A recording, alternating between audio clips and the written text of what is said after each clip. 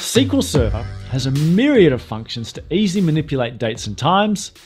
Why doesn't Oracle have them? And I thought I'd leap straight into a demo to show you, I have to admit, some of the cool things that SQL Server has, which I suppose have evolved from the days of these facilities existing in Visual Basic and Excel and the various Office style languages. I think SQL Server simply picked them up along for the ride. But let's go with another demo. So I had a look, I went Googling for the SQL Server manual, and there's a stack of date and time functions, but the most common ones and the ones that seemed to stand out were the fact that you can simply, rather than having to do toChar and toNumber, you can just do a day function to get the day out of a date. You can do a month, a year, where you can construct a date using parts. So if I got the year, month, and day, I can construct a day. In Oracle, we'd have to sort of do some concatenation, and they have a date diff.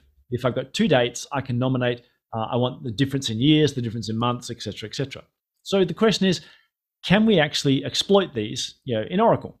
Yes, SQL Server has them natively, but it's trivial for us to build them in Oracle. So let's do them first, and then we'll explore how we can make them even more performant. It's very easy to write these functions and use them yourself in Oracle. For a day, we simply toNumber on toChar the day. For a month, same thing on month, and for a year, toNumber toChar on the year.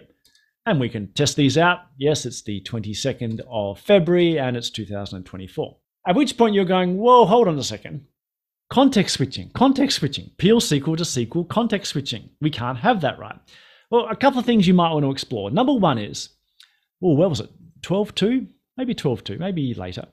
We introduced a pragma called UDF, User Defined Functions. And that pragma was, if you have a user-defined PL SQL function, that its predominant use will be from the SQL engine. Let us know that via a pragma, and then what will happen is we can optimize the calling interface between the two engines.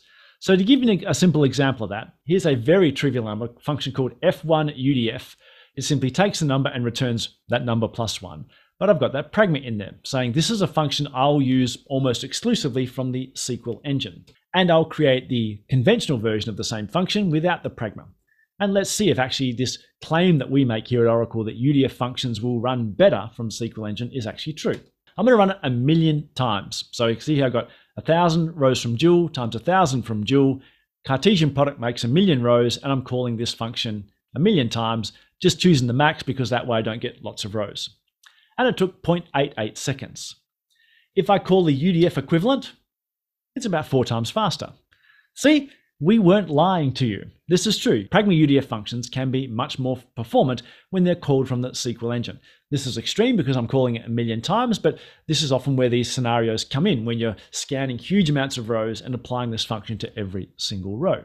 Armed with this information, let's now recreate those 3 functions, the day function with a UDF, month function with the UDF, year function with the UDF. So that's good. Now we can test these as well to see the performance benefit. Because I've replaced these 3 functions now with pragma UDF, I'll create a year non-UDF, which doesn't have the pragma, so we can compare the performance between the two. I'll run once again 1,000,000 versions of the year function with the non-UDF, and you can see it takes just about 2 seconds. Let's now see the benefit of having our UDF in there. And we can see that we don't really get any difference. Yes, UDF is a really cool pragma, but there's obviously some scenarios in which we don't get those perceived benefits of having the pragma in there.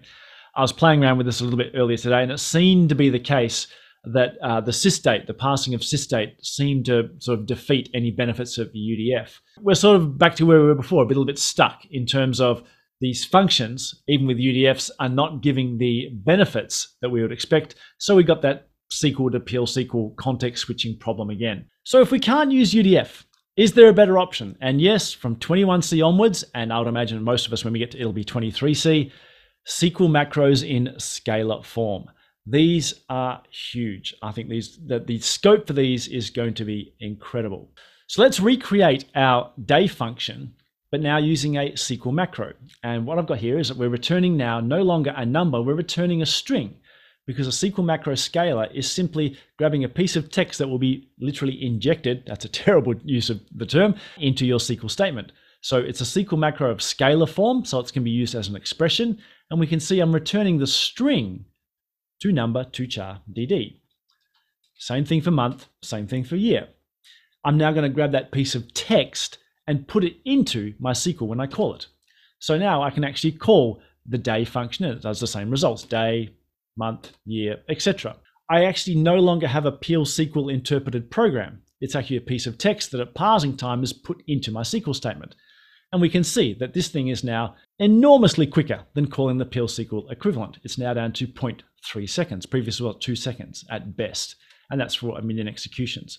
Because we're no longer actually even referring to pure SQL. We're simply grabbing that text and putting it into the SQL engine itself. SQL macros scalar level opens up enormous opportunities. Let's now construct the other facilities that are in SQL Server. Once again, very easy to do with SQL macros. Date from parts. If you pass in me a year, a month, and a day, all I do is effectively fill out the year to 4 digits, fill out the month to 2 digits, and the day to 2 digits, and put a to date around it.